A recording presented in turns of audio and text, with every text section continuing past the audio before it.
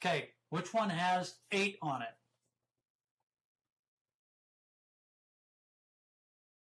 Look at you guys. Don't count, just look.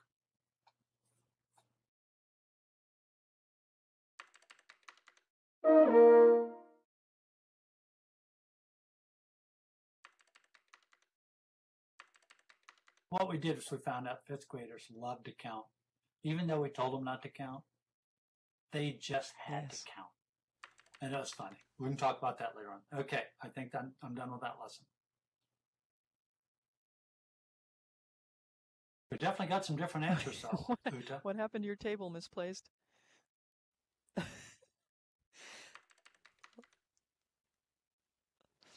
at that. We got 4 different answers for 3 different groups. And that's typical. Okay, go on. Okay. What we've found is that when you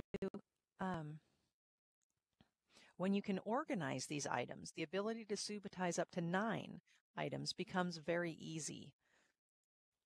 The number pattern is consistent rather than disorganized, and the eyes quickly train themselves. So let's go ahead and organize these items. This time, I'm looking for 8, the same number I looked for last time. I'm ready. I'm asking the SQ to serve them up, and here it comes. As soon as you see it, don't click on the plate. Click up above. Though it is a nice addition to click on the plate that has 8. Yeah, that would be a good one. Good. Yeah, that'd be cool. Okay, so I'm about ready to have the SQ touch. Serve the sushi. Here it comes.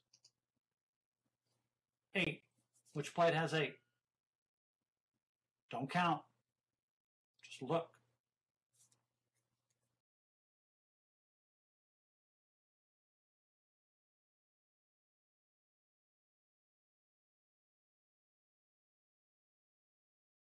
And I might just ask a quick chat, if I may, Uta. Would you type a Y if this was easier to figure out which one had 8 in it?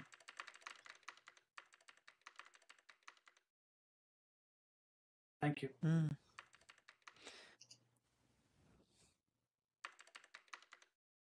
Okay. We just did that. So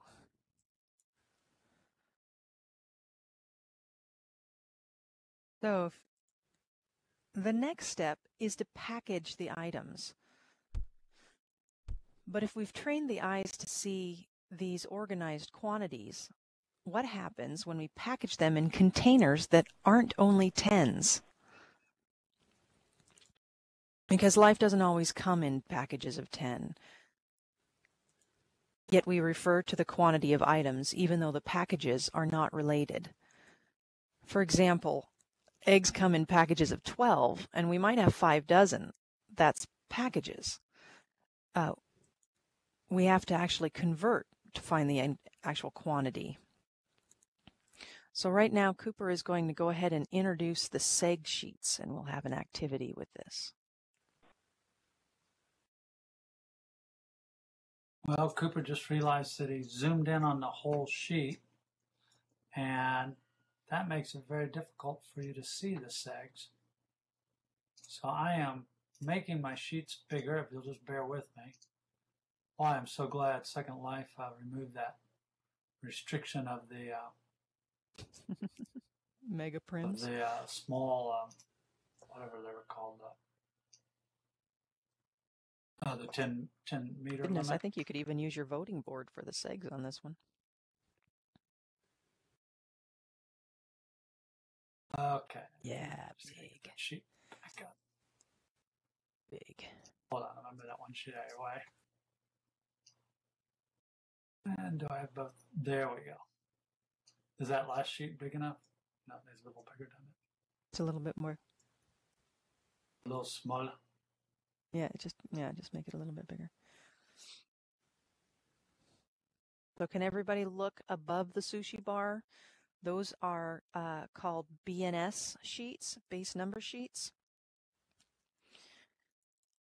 And most are designed to either view in 2 dimensions or 3 dimensions. So we have various ways of representing these. Okay, so if you kind of focus on where I am, I'm not in the way of any of the data that you're looking at, but it gives you a good central point to look at. And I'm going to put in some numbers here.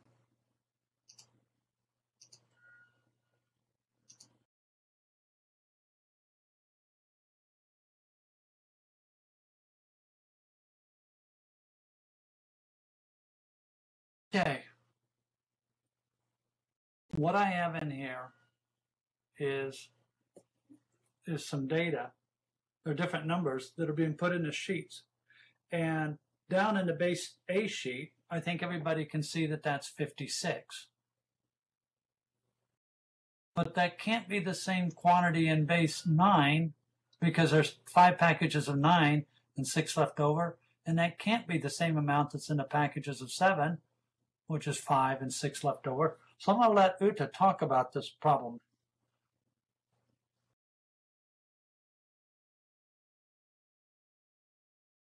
We call this subQuan from the Latin subitus quantitas, which means sudden quantity. We package blocks or any other objects like sushi in groups of 2 through 9, and the new pattern is called a subQuan. SubQuan only equals quantity in base 10, otherwise known as base A. That's the bottom right sheet under Cooper, right above the sushi bar. Quantity is a base 10 word, just as tens, hundreds, thousands, etc. are base 10 specific. What we have found is that place value is very limiting in describing numbers. So we've introduced place shape instead. Math education is getting a lot of focus right now from many different entities, but we have noticed that most of the technology surrounding the changes are all process-based and repetition-driven. No one has focused on the main problem, the lack of conceptual understanding. Dream Realizations has the solution to this problem. So let's go ahead and take a look at subquanting 3- and 4-digit numbers. Remember, 4- and 5-year-olds can do this. So go ahead and feel free to shout out the answers. Just a little background, the 4- and 5-year-olds, that was my master's thesis, and I had them recognizing, Cooper and I had them recognizing 4-digit numbers in here, and they didn't even have the 3D.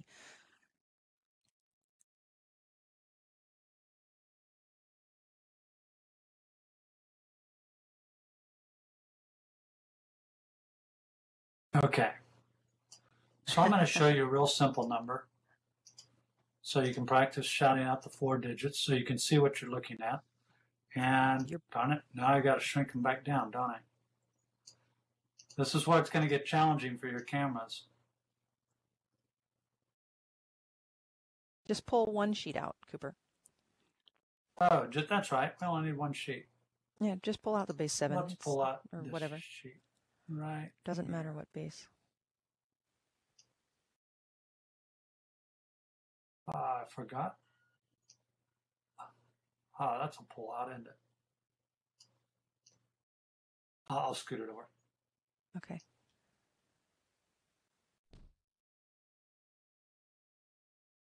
I guess it doesn't need to be quite that big, does it?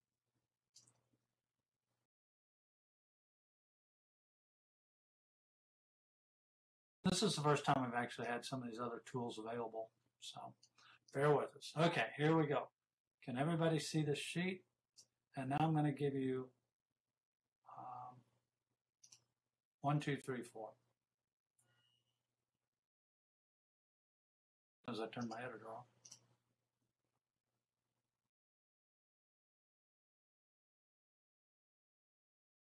The best way to look at this sheet is from the lower right corner.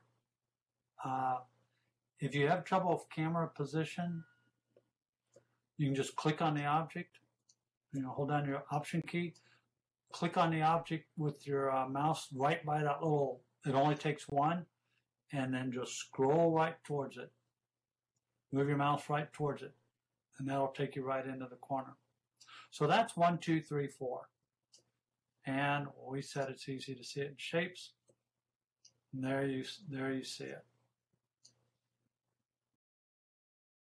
Let me just go to base 9. Hold on, I might clear out those other bases so they don't go through.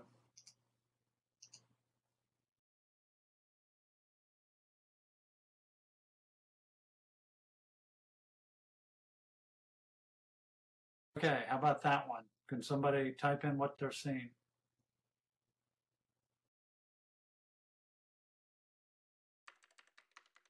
Just take a guess at it. Yeah, Cherry, you got it. 1, 2, 5, 6. Can somebody type in what is the shape of that 1 if you look at it? You can zoom around it a little, pan around it. It's a cube. Somebody else, can you tell me what the shape is of the 2 right next to it?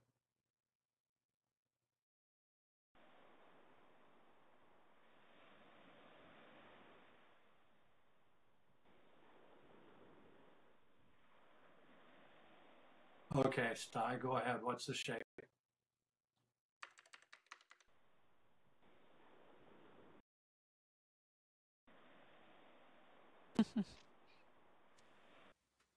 Okay, let me put up another one here. See if we can't get a little more.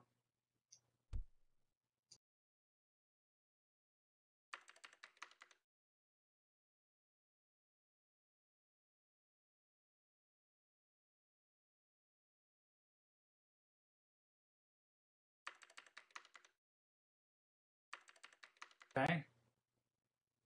Now it doesn't take long. What we're trying to do is get your eye to relax. Quit trying to think.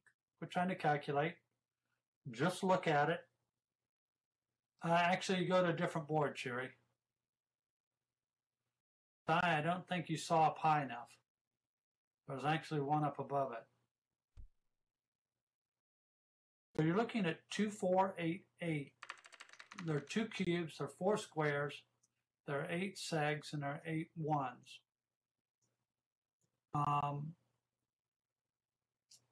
How many more of these do you think? Which I want to do enough that you're getting at, but I don't want to do enough to take up too much time. But I think we're okay on time, aren't we? This is the big part of it. Yeah, it's 8:30, so we're doing okay. Okay. Well, we'll do a few more. I'd actually like to take time, as let each one of you have a chance. Yeah, Cherry. 5, 3, 2, 7. And we want everybody to see this because it's something of the 200 plus kids that we've tested. Only 1 couldn't do this. And that child had already been diagnosed with dyscalculia. And we think the parietal region of the brain, the parietal lobe in the brain, which is responsible for this pattern and number sense, the belief is that children that have dyscalculia, it's kind of like dyslexia for math, they have something wrong in that brain. They have just something slightly different, and they can't see this. But it really means, unless we have somebody exceptional in here, everybody here can see it. Dyscalculia. I'll see if Rebecca or Uta can type this in while I'm. Let me put up another one.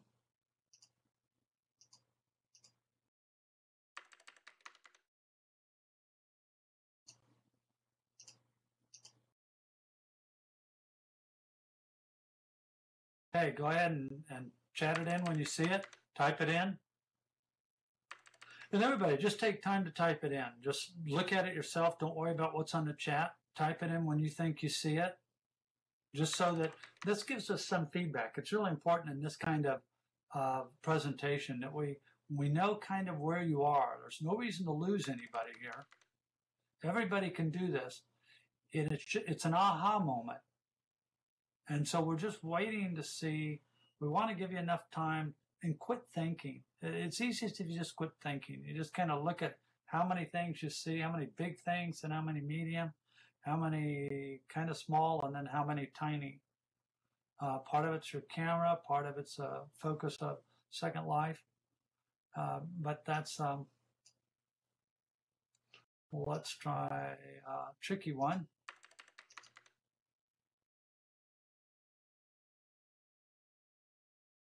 Probably tricky. I just like to say that, tricky.